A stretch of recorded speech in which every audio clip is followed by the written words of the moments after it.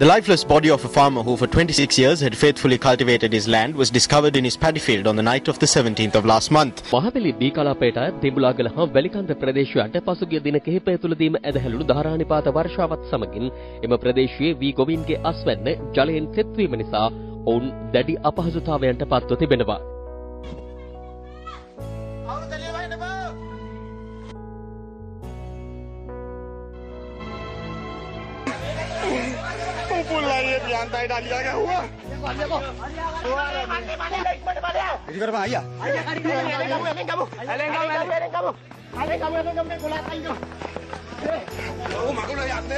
Ratnayaka, who was chasing the elephant in order to fulfill his journalistic responsibility, was mauled by the elephant and fell victim. Ratnayaka suffered serious head injuries and succumbed upon admission to the Hingurakkora Divisional Hospital. He was a 46-year-old father of 3. Sri Lanka, famed as the granary of the East, has gained this prestigious title due to its self-sufficiency in all type of grain, particularly due to the extensive cultivation of rice.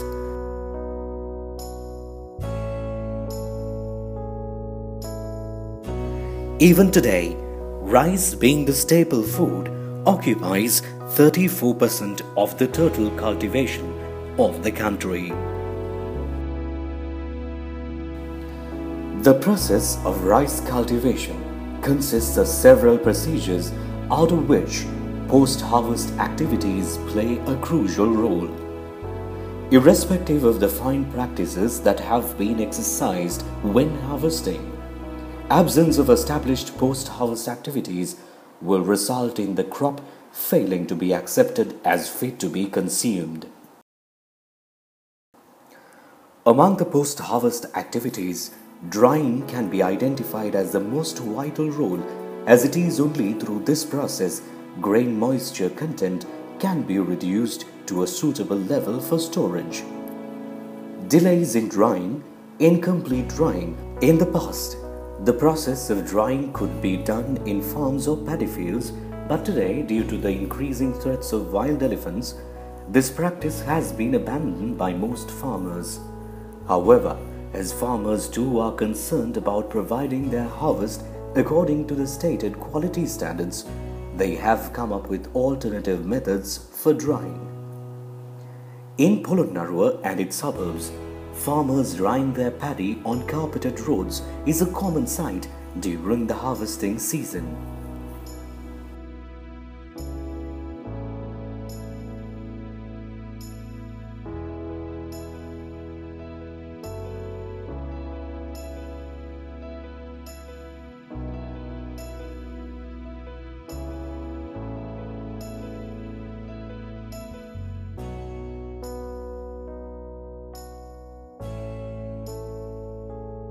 මම මේ කාලයක් තිස්සේ මම ගොවිතැන් කටයුතු කරනවා. ඉතින් මේ ගොවිතැන් කටයුතු කිරීමේදී ගොවියන් වශයෙන් අපි I have been involved in farming for some time. As farmers, we all face certain issues.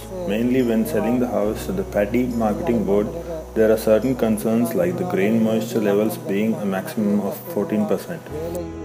About 20 to 30 years ago, farmers upon reaping their harvest would sheaf it and then thresh it only after 2 to 3 days, as moisture levels would then come down to around 14%. But today, due to threats from wild elephants, farmers fail to practice this method. So they always try to reap in the morning, collect it in the evening and then clean it using the tsunami.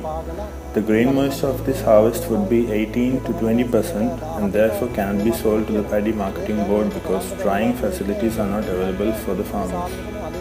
When we keep such a harvest in the farms, the quality decreases. To avoid this, we dry the harvest on roads. The farmers would leave space for the vehicles to move and use the rest of the roads for drying.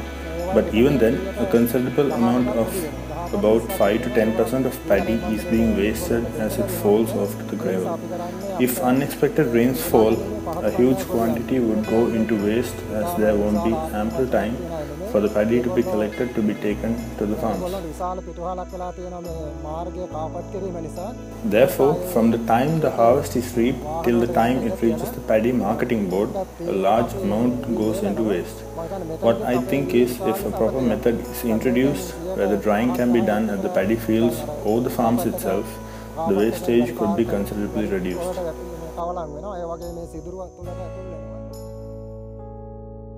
Wastage of paddy produced through hard labor is not a concern limited only to farmers, as millers too face similar problems due to the absence of proper drying method. September 2 වගේ ඉනකොට ගොයන් කැපීම ආරම්භ වෙනවා. September 15. Reaping the harvest begins around 2nd or 3rd September. The rainy season starts after the 15th of September. The harvest which gets caught to this rain cannot be stored in bags. Then we have to throw our harvest. We pawn our jewelry in order to fund our cultivation. At the end, when we make rice out of it and sell, we are unable to even feed our children. We are in tears all the time. 3 meals a day is a luxury for us. If we are being given adequate storage facilities and introduced drying methods, we will learn to manage with the little we have.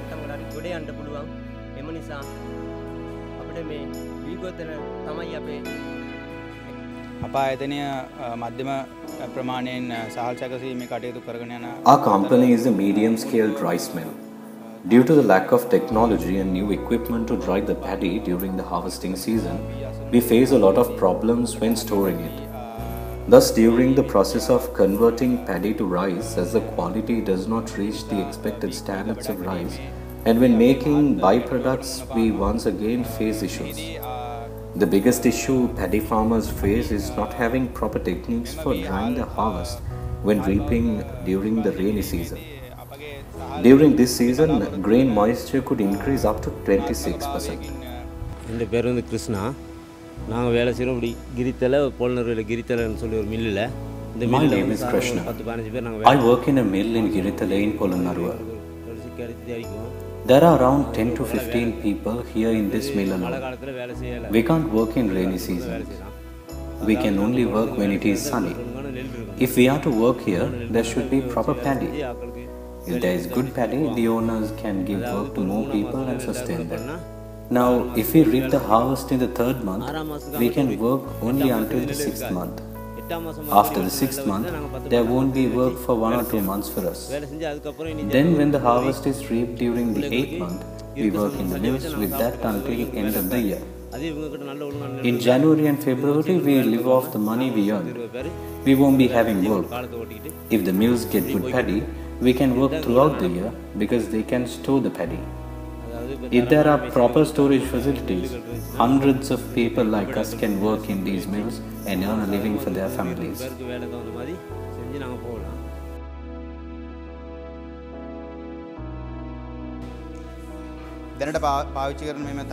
Molding of paddy is an issue which affects both the farmers and the millers greatly, and it has become one of the biggest concerns of millers.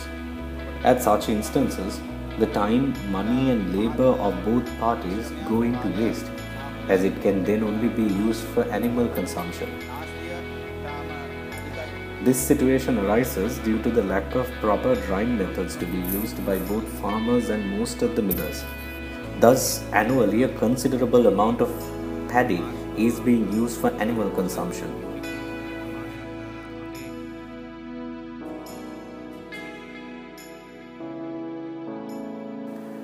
The farmers in these areas conduct business with us in good faith, and we buy the paddy based on competitive prices.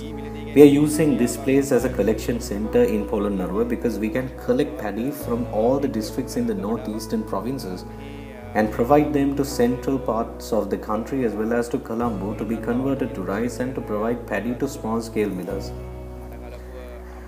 If a mill has proper drying and storing facilities, we would be able to employ more people, thereby not only uplifting the living conditions of 20 to 30 people who currently work here, but also a couple of hundred villages.